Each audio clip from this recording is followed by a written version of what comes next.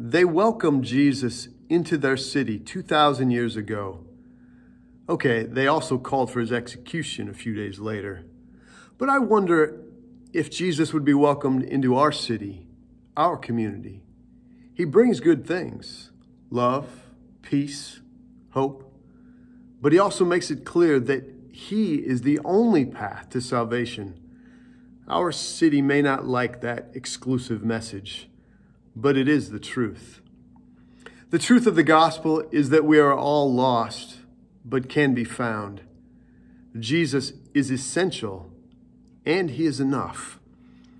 And Revelation 3:20 tells us he's just waiting for an invitation to come into your hearts.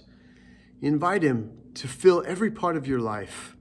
Rejoice as he establishes his kingdom of love, peace, and truth within you.